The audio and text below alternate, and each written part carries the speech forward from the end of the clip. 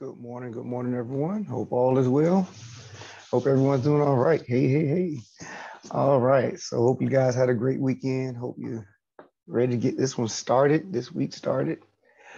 Let's see. We left off. Yeah, we knocked out 1-3, I believe. So it looked like we're getting into 1-4. Any general concerns, questions before we get rolling? Everybody good? Everybody straight? All right. All right.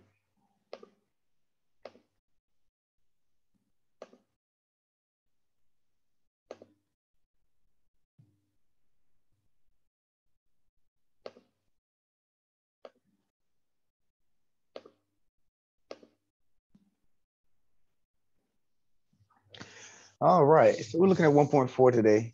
Maybe we'll have a chance to start off, do a little in 1.5, maybe not, but we know most definitely we're gonna knock out 1.4 complex numbers. So don't remember what we did in this class, but whenever you're taking the square root of a negative, before you tap into imaginary or complex numbers, you will write not a real number. Well, here's where we get into what that actually means. So we do have imaginary numbers. And that happens or that occurs whenever you take the square root of a negative value. So the square root of -1 will be represented by I. So it doesn't completely just disappear. It's just represented by this italicized I. And that's my best way of writing it. But of course, it looks better in the book or in my math lab. So that's the italicized I. Square root of -1 will be represented by that. So when you take the square root of 25, that's 5 because 5 times 5 is 25. All right. And then same thing happens when you take the square root of 81. That's going to be 9 because 9 times 9 is 81. Square root of 121 is 11 because 11 times 11 gives you 121. So whenever you take the square root of something, you want to ask yourself what times itself twice will give you that number. Now, when you look at the square root of a -25, there's no real number that when you multiply it times itself twice will give you a negative number. So, when we look at -5 times -5, that's a positive 25. All right. And so if you look at over here, we always want the positive representation of that number. But we easily could have said that this answer was -5 because -5 times -5 is also 25. So there is not a number times itself twice that will give you a -25. So the way we represent the square root of -25 is by looking at it this way. Now, you don't have to do the breakdown every single time, but I'm just breaking it down so you'll see how you will be processing it. Square root of 25 and then square root of -1. Square root of 25 is square root of 25 is 5. Then the square root of -1, like we mentioned, will be represented by I. So whenever you take the square root of a negative, there should be an I in your final representation of that answer. Same thing happens with the square root of -81. That would be 9I, and then the square root of -121 would be 11I. All right, so whenever you have a negative under that radical, you should be looking at incorporating I. All right, well, I say negative under that square root. Okay. All right, any questions before I scroll up? Any problems?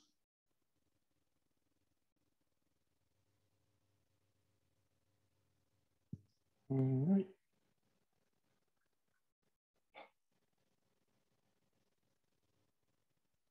All right, so if we had the square root of 18 and we wanted to break it down further or take the square root of it, make that expression as simple as possible. We know it's not a perfect square. All right, somebody trying to get in, where are we at? Okay, I think I need to reboot my computer too. So looking at the square root of 18 is not a perfect square, but what I can do is break it up into numbers or to two numbers wherein I can take the square root of at least one of those numbers, one of those factors.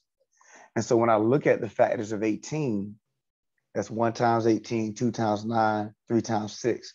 I wouldn't break it up into 3 times 6 because I cannot take the square root of 3 or 6. But what I would do is break it up to 2 times 9 so that I can take the square root of 9. Square root of 9 is 3. And then I leave the 2 under that radical. So it's 2 square root of 9. So you will be expected to do that when you have these numbers that are not perfect squares. You are expected to break down as much as possible to see if you can take the square root of at least part of it. So same thing happens if I have the square root of negative 24. I break it up into its factors and use one of the factors that I can take the square root of. In this case, it will be 4 and 6. Now, we already talked about using negative and how we can break that up or use that in a representation, a simpler representation. So I will include that negative with the 4.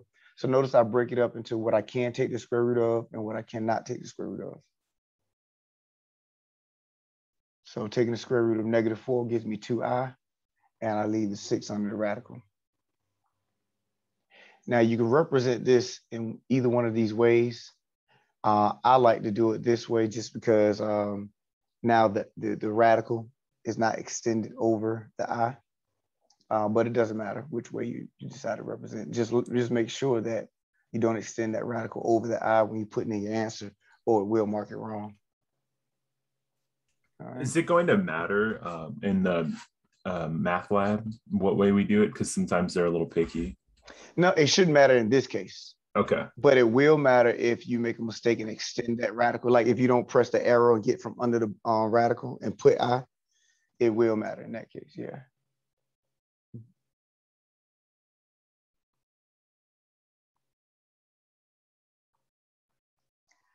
All right.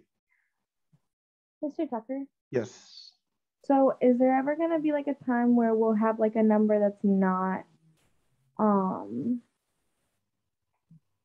you're not able to find the square root of, like if we have like another one like 18 or negative 24 where you have to find two of them and then there's not two numbers that you can't factor?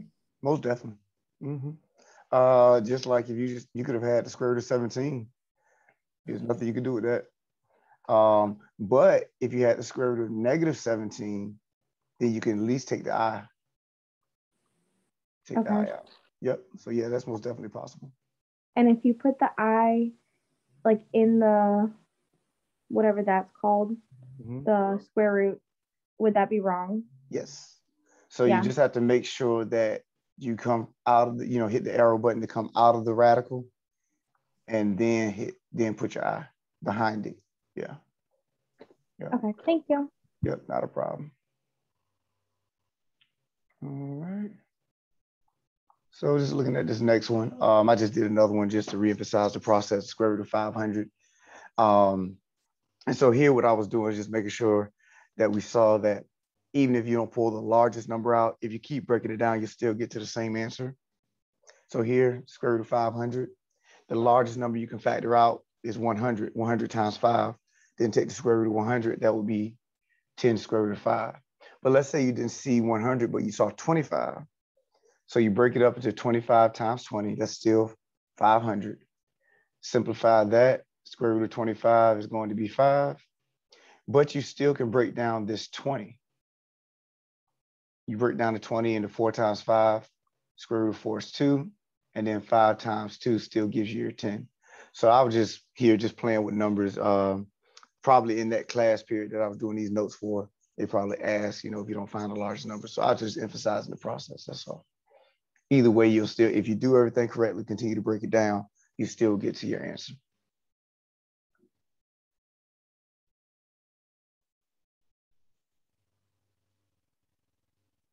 All right. Any other questions before we scroll up?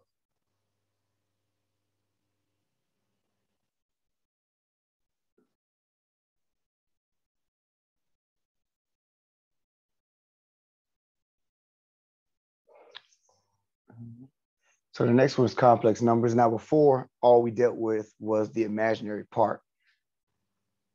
Your complex number has a real part and an imaginary part. So it's going to take on the form of a plus bi. Where in the real part, you would write first, the imaginary part, you would write second. And that's considered being in standard form. So for the most part, they're going to ask you to write your answer in standard form. So that means the real part, the part that's not attached to an I, is your real part. That part is written first. Imaginary part is written second. All right. And that they should stay in math lab. And then if you write, let's say for this one, if you were to write 5i plus 2, it should stay right in standard form. And all that means is just switch your numbers. Make sure the real part is first, imaginary part is second. And so over here, just examples of complex numbers: 2 plus 5i, -1 plus 3i, 7 minus 10i. And then the number 8 can be written in complex number form if you do 8 plus 0i. And the same thing with -12i. If you were to write 0 minus 12i, you can still write them as a complex number.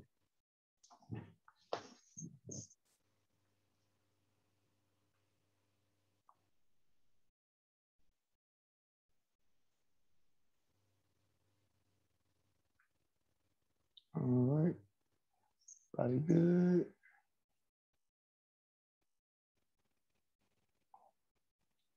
So the next exercise is adding and subtracting complex numbers.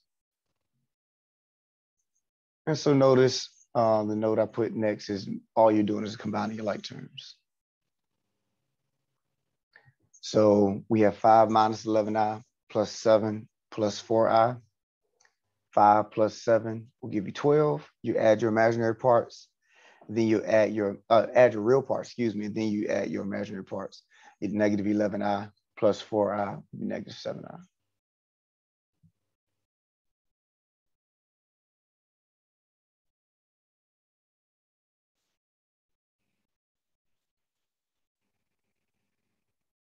Same thing with subtraction.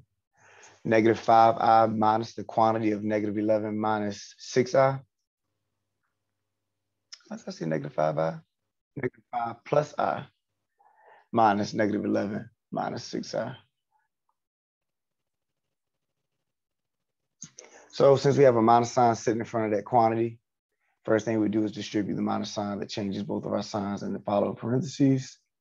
Then from there, we can combine our like terms. -5 plus 11 gives you 6. And then I plus 6i, 7i.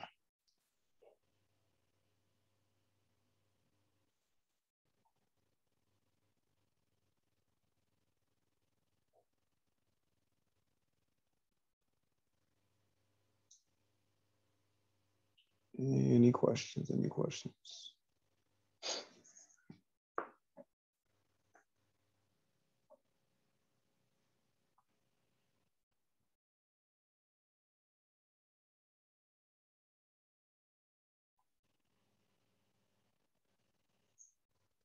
All right.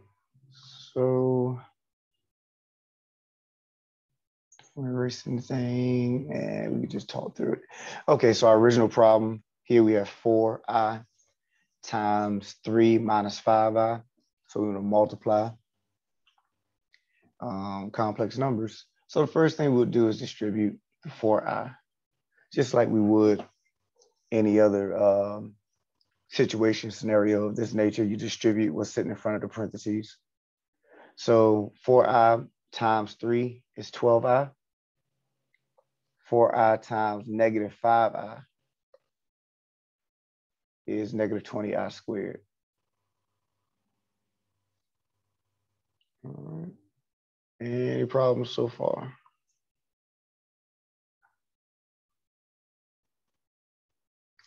So now, what we do not want in our final answer is I squared. Okay, so you should never have I squared in your final answer. And so reason being is because of what's going on here in this purple circle. I just want to bring that down a little further. All right, so we know when we have I, that represents square root of -1. Now, if I were to square that, notice what happens here.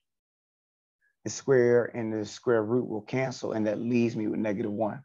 So whenever you see I squared, that's actually -1. And that's how we would process it moving forward. Like, even if you don't, remember the process, remember that I squared is equal to -1. And that's how you're going to operate moving forward. Okay. I squared simplifies all the way down to -1. So once again, I squared should never be a part of your final answer.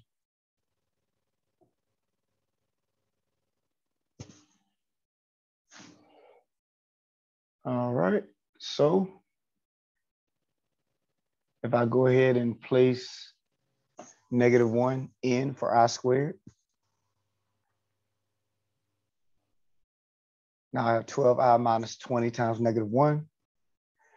I can simplify that because negative to negative is positive. Now that's plus 20.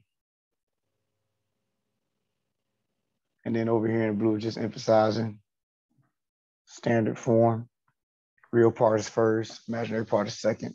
So you'll switch spots with the 20 and the 12i. Write the 20 first, 12i second.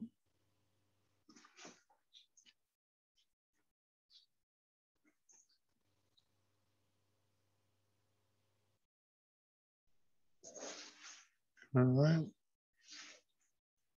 Questions, make sure we're okay.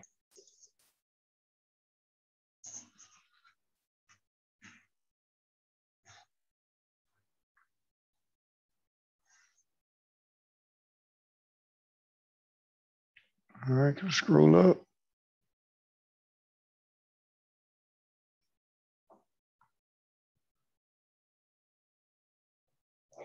All right, so next one we have a binomial distribution, 7 minus 3i times negative 2 minus 5i. So just like before, we treat it the same way we would any other scenario that we would have in this case. Go ahead and do your binomial, your FOIL. So 7 times negative 2, negative 14, 7 times negative 5, negative 35i. Negative 3i times negative 2 is positive 6i, and then negative 3i times negative 5 is positive 15i squared.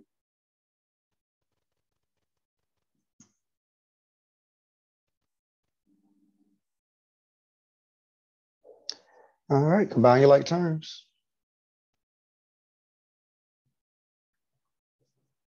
So 2 terms in the middle, negative 35i, positive 6i gives us negative 29i. And once again, I squared is negative 1. So it's actually going to be negative 15 for us. So negative 14, negative 15 gives us negative 29.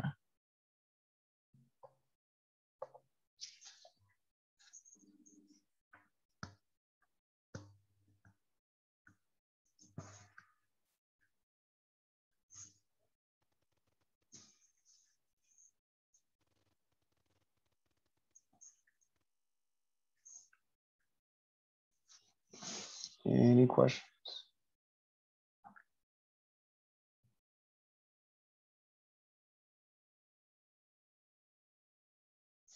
All right, next thing is a complex conjugate. So notice the difference between a plus bi and a minus bi is just the middle sign. And so when you talk about complex conjugates, that's all that is different from the two complex numbers. It's just that the imaginary sign is different. Notice the real is still positive. A is positive, A, positive, A. But the imaginary number has a different sign. So, and the complex conjugates of each other. So that's why I got arrow going back and forth.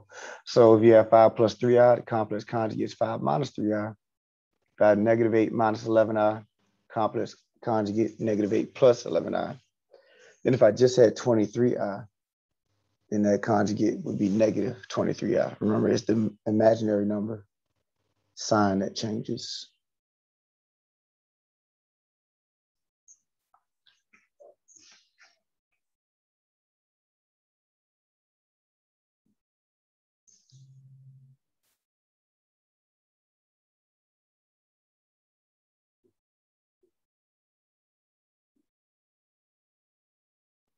All right.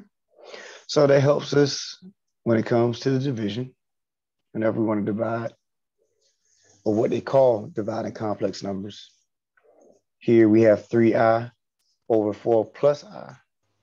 And so we're going to multiply the top and bottom by the complex conjugate of the denominator. So our denominator is 4 plus I. I'm going to multiply top and bottom by 4 minus I.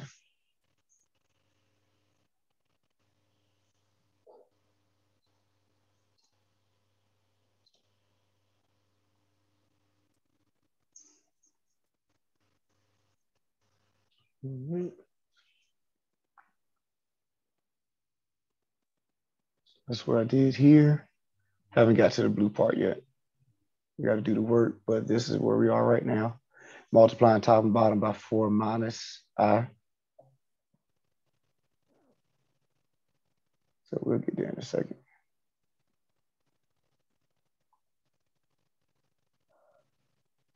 All right, so let's look at the numerator first. 3i times 4 minus I. What we're looking at right here.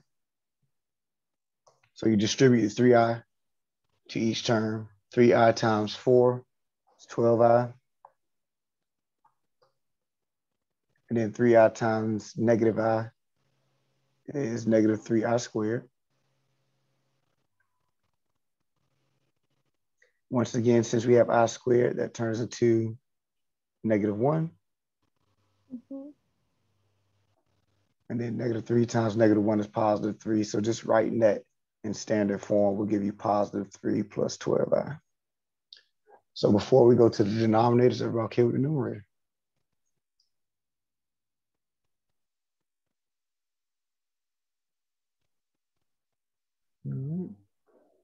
So now the denominator, 4 plus I times 4 minus I. That's what we're doing right here. So you do your FOIL. Let me erase this. So 4 times 4 is 16. 4 times negative I is negative 4i. I times 4 is 4i. And then I times negative I is that negative I squared.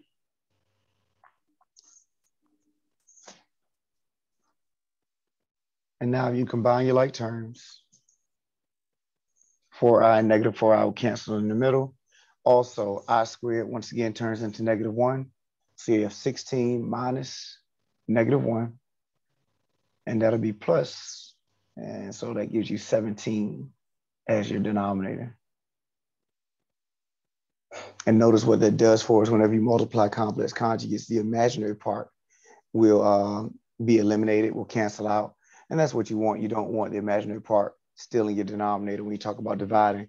Remember that imaginary I represents the square root. And you remember going back to rationalizing your denominator, you don't want a square root in your denominator for your final answer if you can help it. And so that's what all of this process does for us. Cancels out the existence of the square root in our denominator. All right, so let's go back up here now. So this is our numerator, 17 is our denominator. Now, when you are dealing with complex numbers, they do not want you to leave it like this. They do want you to break it up. And so that's why you have the 17 going into each part. And even though nothing could reduce here, you have your real part and you have your imaginary part. And that's how they want it. So you could put this into my math lab when dealing with complex numbers, and they could tell you rewrite it or write in standard form. That's what they probably would say, write in standard form. Write in the standard form means you just separate them. And so you have 3 over 17 plus 12i over 17. Or 12 over 17i, either way.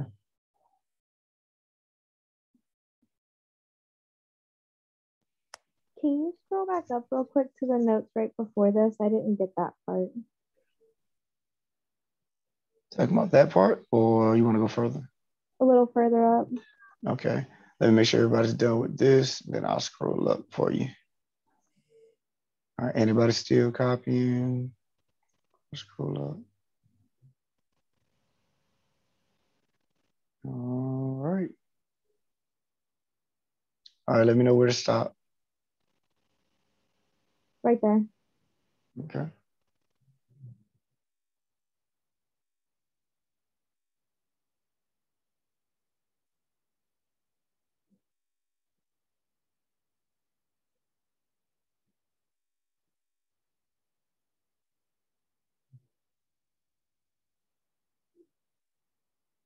Okay, you're good. Thank you. Not a problem, not a problem.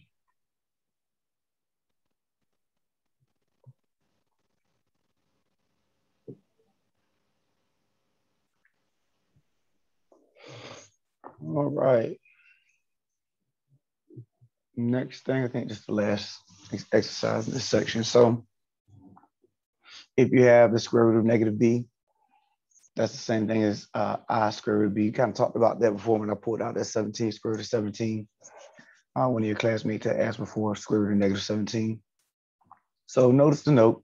before you simplify or calculate, take out the I or take the I out first. And so what do we mean by that? If we have the square root of -5, 25 times the square root of -4. Now, don't forget, whenever you multiply radicals, you can just multiply what's under the radicals as long as they're the same thing. You know, as long as you're not multiplying square root times cube root. If you multiply 2 square roots, you can multiply what's under the radical and get your answer. Now, what we're saying, though, is if a negative is involved, you cannot do that first. So you have to pull the I out. So in other words, you'll see the difference in answer. If I were to multiply square root of -25 times the square root of -4, that'll be the square root of positive 100, which would be 10. But you lose the existence of that negative or that square root of negative. So what you're supposed to do is what we're doing down here. Square root of -25 times the square root of -4. Pull the I out first. That's I square root of 25, I square root of 4. Now when you multiply, I times I is I squared. Square root of 100 is -10. And notice the answer is -10, not positive 10. Also, the other way of doing it, if we could take the full square root of that number, which is square root of 25 is 5, square root of 4 is 2, you still get your -10 because you end up with 10 I squared, which will give you the -10. So just showing you 2 different ways of doing it. But the main thing we have to emphasize is that you have to take out the I if there's a square root of a negative.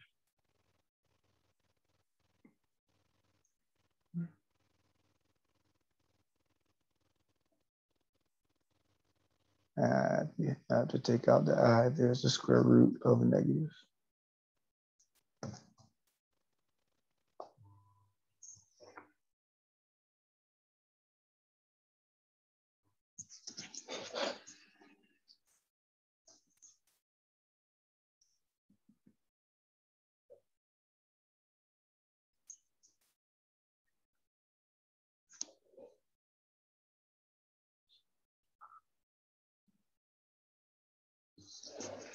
All right, scrolling up.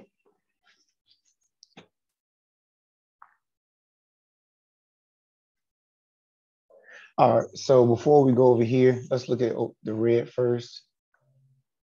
So I just wanted to emphasize what you can add and subtract from each other and what you cannot. So when you're looking at radicals and the radicand, that's what's under the radical. You have to have the same index of your radical and the same thing under the radical if you're going to add. Now, we're not talking about multiplying, we're talking about adding. So when you look at this first one, if I have 5 square root of 2 plus 3 square root of 2, I can add those together. That'll give me 8 square root of 2. If anything is different over here than over here, when you're looking at the square root, then I cannot add them together. So looking at the second one, 5 square root of 2 plus 3 square root of 7. Because I have the square root of 2 and the square root of 7, I cannot add those together. Okay. In this third one, I have 5 square root of 2 and 3 cube root of 2. Because I have a difference in index here, I cannot add them together. And then, of course, you know, if one has an imaginary part and the other one doesn't, then I cannot add them together. So this is 5 square root of 2, 3i square root of 2. Cannot add them together. So notice the only one that I could add together was the first one because they both were real and they both had square root and they both had 2 under the radical. All right, so before we go to our actual problem, is everybody okay with what we can and cannot do when it comes to adding and subtracting?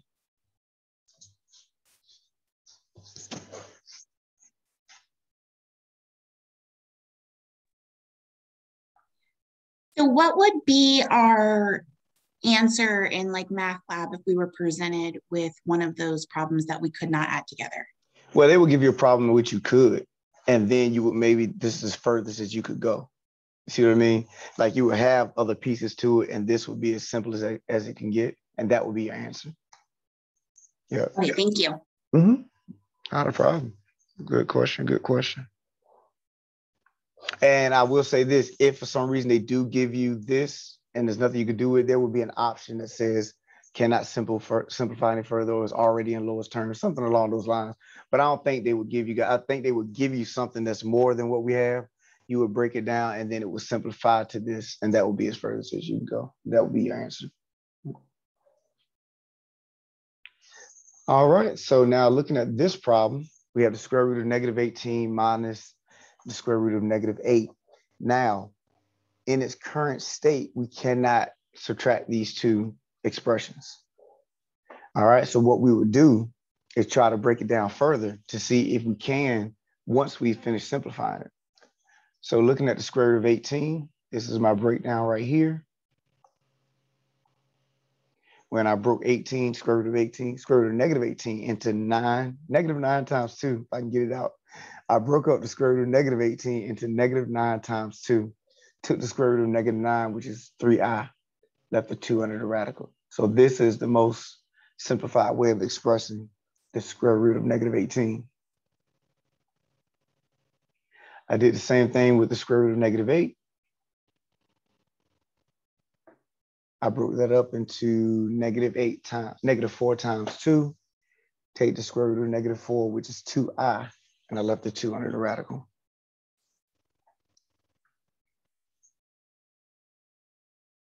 All right, any questions with the breakdown?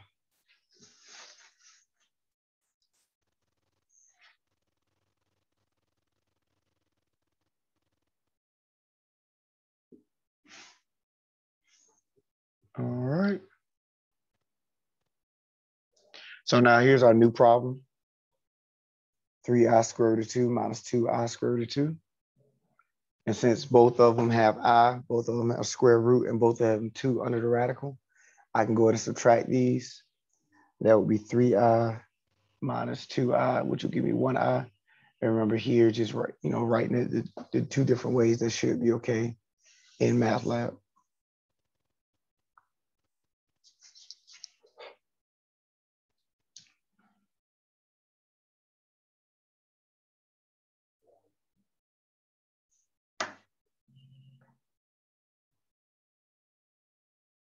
All right, any problems or questions before we look at the next one?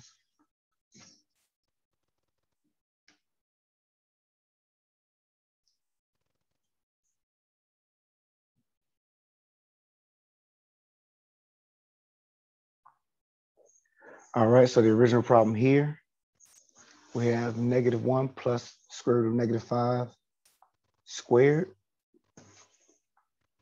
So remember what we said before you do any type of multiplication, distribution, or anything, you have to pull the I out first. And so that's what we did here. I had the square root of -5. So before I expanded it or distributed, I pulled the I from under that radical, pulled the negative from under that radical and represented it as I square root of 5.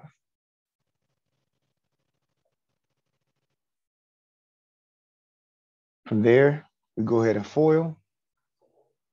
So -1 times -1 is +1. -1 times I square root of 5, negative I square root of 5. I square root of 5 times -1, negative I square root of 5. And then I square root of 5 times I square root of 5 is I squared square root of 25.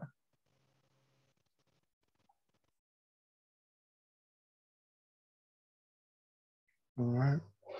So looking at the breakdown or the simplification, we have negative I square root of 20, negative I square root of 5 minus I square root of 5. That will be -2I square root of 5, because you have negative I will give you -2I.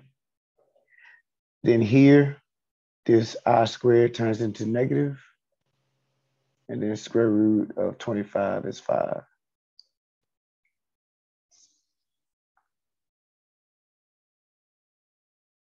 And then we can finish it off. 1 minus 5 is -4.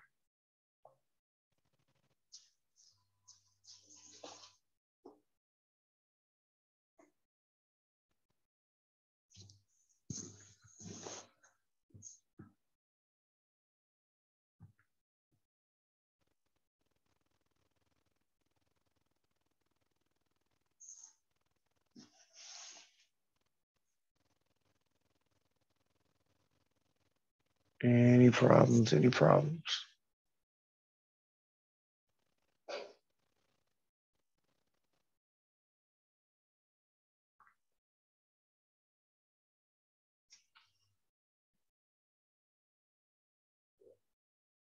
All right, next one.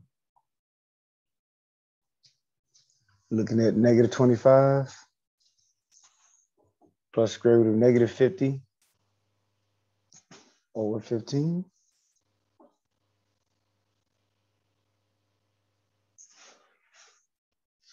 Once again, the first thing we want to address is the square root of the negative. And so that's what I did here. Broke it up into the square root of negative 25 times 2. So negative 25 gives you 5i, leave the 2 under the radical. So now we have this as our expression.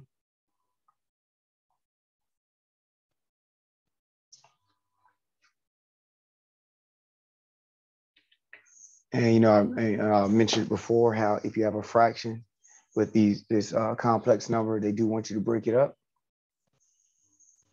So that 15 will go into each number, which will give us this negative 25 over 15 plus 5i square root of 2 over 15. And then from there, you just simplify it down. There's a 5 in each one of these terms. It breaks up into negative 5 over 3 plus I square root of 2 over 3.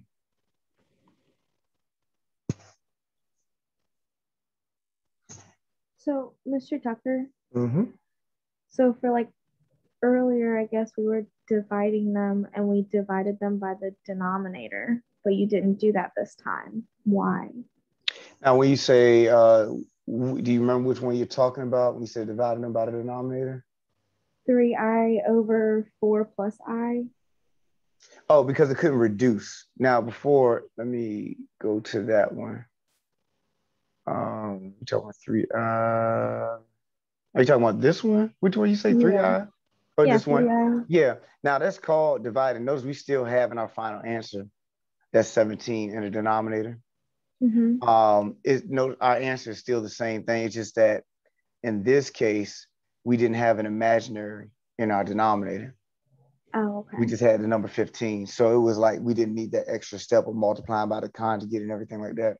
So yeah, which way you go and how you go about getting to your final answer will always be dictated according to what you initially given. And so that's what was the difference in this problem. Okay. Yeah. All right. Any other questions? Any other questions? Or anything I've written out of 1.4?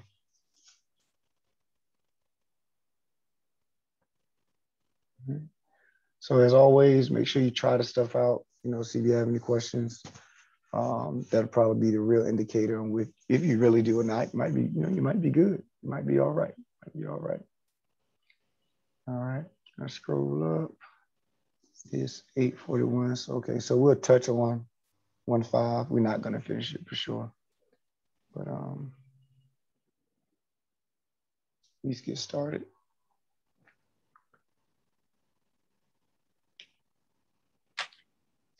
All right, so looking at 1.5, quadratic equations. The general form of our quadratic equation, 8x squared plus bx plus c equals 0. Is a second degree polynomial. It means the highest exponent on our variable is 2. And that means we should get 2 solutions. Unless there's a repeated solution, that means we just got the same solution twice, but you still should get your 2 solutions.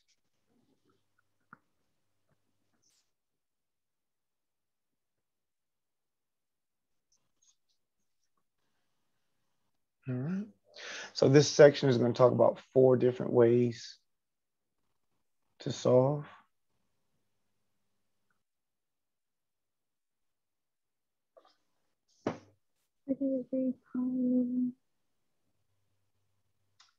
Was that for me? Oh, sorry. I thought I was still on mute. I'm sorry. Okay. Oh, no, you're fine. I was just making sure you weren't asking me something. So we have 4 different methods to solve. The zero factor property, the square root property. completing the square and the quadratic formula. We talk about all four of those methods in this section.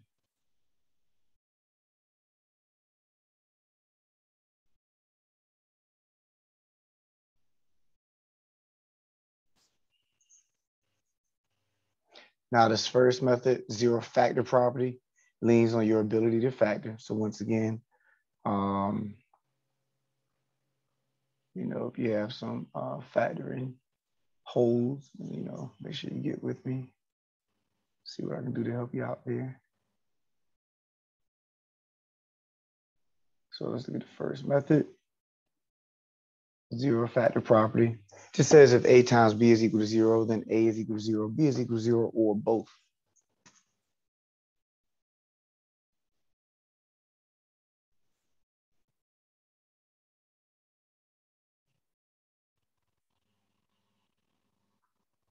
So basically you want to get your quadratic equation into this form. Notice in the blue I wrote it's already factored. You want it to be into the form of your factored as much as possible. Notice we have our parentheses, x plus 5, x plus 2. Once you factored it, then all it's saying is that now you can set each part equal to 0 and then solve for x to get your solutions. So once you've factored your expression, x plus 5 equals 0, we'll give you x equal to negative 5, and then x plus 2 equal to 0. We'll give you x equal to negative 2.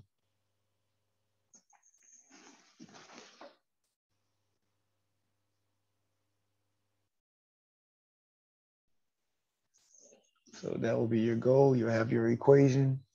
We want to factor it as much as possible, then set each piece equal to 0 to solve.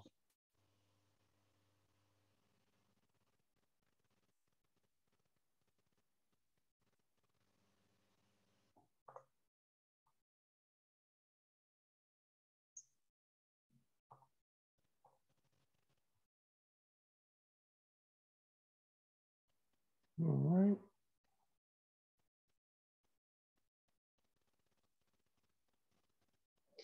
So here we have 4x squared minus 2x equal to 0. So we have this scenario. If you want to use zero factor property, you want to factor as much as possible. And so what I did here was I factored out 2x from each term. And that gave me 2x times 2x minus 1 equal to 0.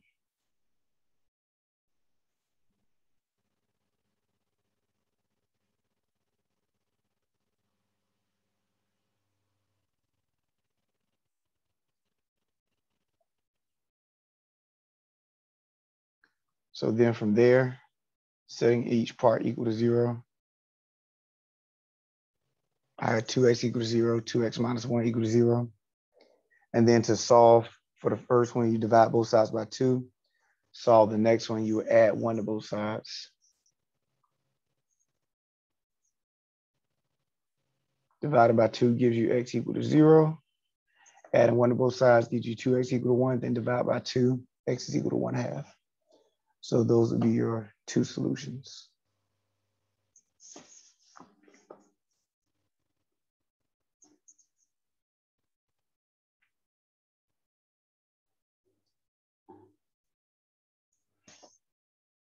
Excuse me.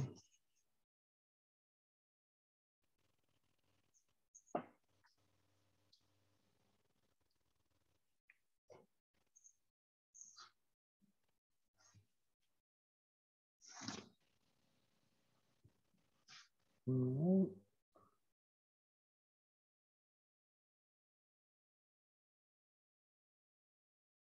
Sure. The next one, 2x squared plus 7x equal to 4. So remember, it's called the zero factor property. So you do need to set one side equal to 0 before you factor. So we subtract 4 from both sides. That'll give us 2x squared plus 7x minus 4 equal to 0.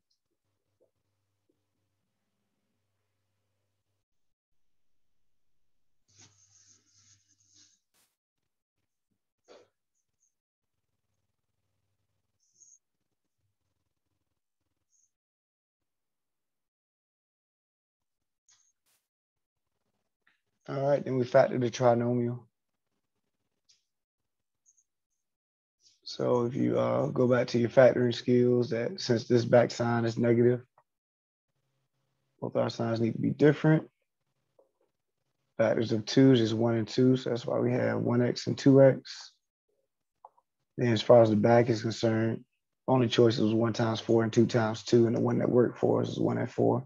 So don't forget, whatever my factorization is, it's supposed to be multiplied back out to give me what I originally had.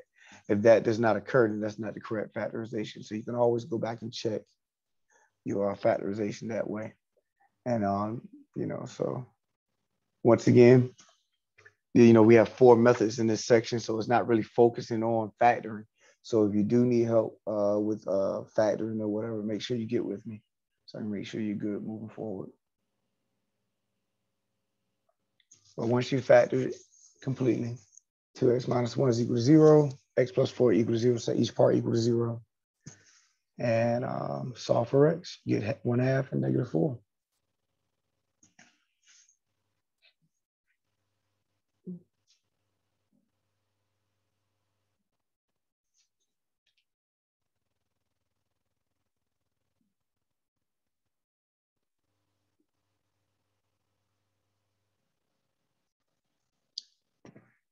Questions.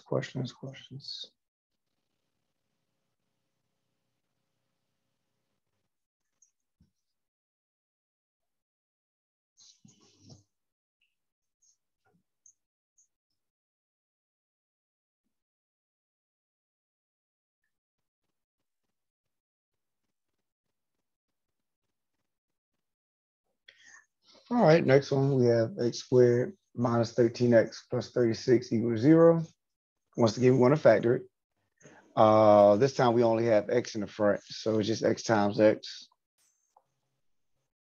All right, and then both of our signs are going to be minus signs because we have this plus back here. Let's know they should be the same. And the front one tells us which ones they're going to be, so both of them should be minus. Now we're looking at factors of 36 that will add together to give you 13. And we look at the factors of 36 over here, it's just 4 and 9. And so that's why we have x minus 4 and x minus 9.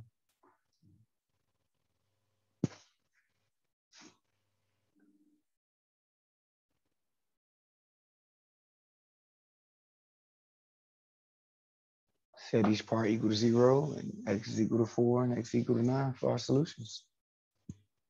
Also, remember, you can always check that by plugging it back into your original equation as well, whatever you're calling your solutions.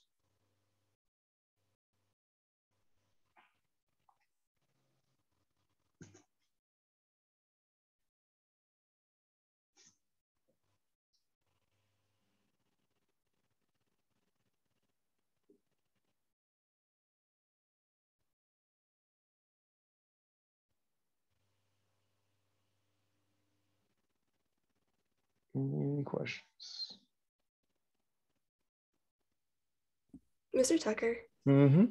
So in high school and stuff, they taught us to do like to find numbers that add up to negative 13, but multiplied equals 36 when we're factoring to help us factoring. Is that still the case? And does it apply? Yeah, that's fine. Okay. Yeah, you can use that method. Most definitely. Yeah, because if you're talking about 2 numbers that add together and multiply, that would be the 4 and the 9. And that will work for you here. Thank you. Yep, not a problem.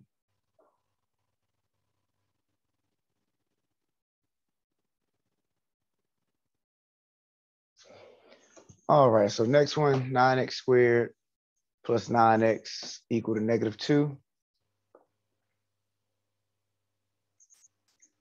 I want to set one side equal to 0. So we'll add 2 to both sides.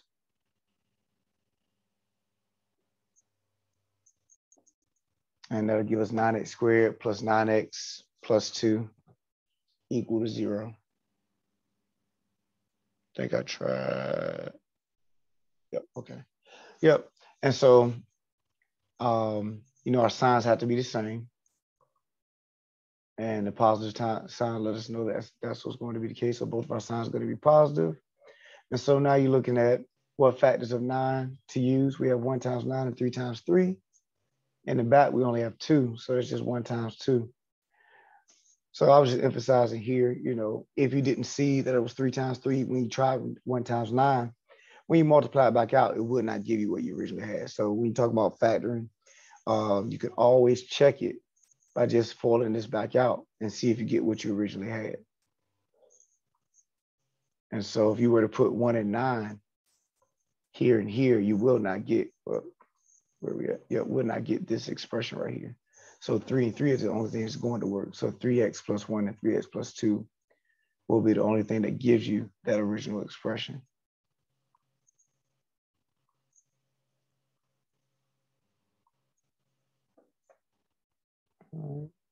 So once you've established that that is your factorization, you can go to set each piece equal to 0. You can solve. First one, we'll subtract 1 from both sides. Second one, we will subtract 2 from both sides. Then in both cases, we divide by 3. And that gives us the solution of -1/3 and then -2/3.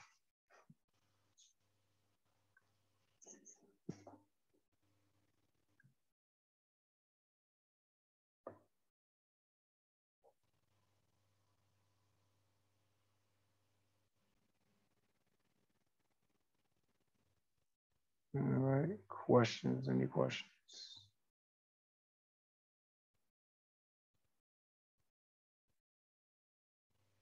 So you scroll, okay, I did say that one. Next class.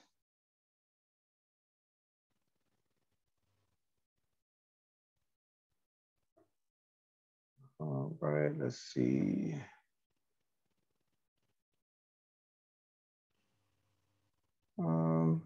Yeah, we can stop right here.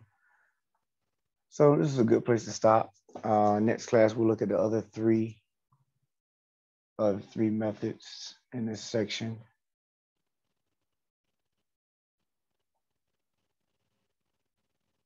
Trying to see how far this goes, how far to get. Okay. Yeah, so next class, we'll look at the other 3 methods and then I'll go from there. Any questions before we close? We're good, or rest straight. Okay. So you guys have a good one, be safe, and I will see you on next class. Have a great day, Mr. Becker. Thanks. Thanks, take care, guys. Appreciate it. Have a good day. Thank you. Thank you, take care.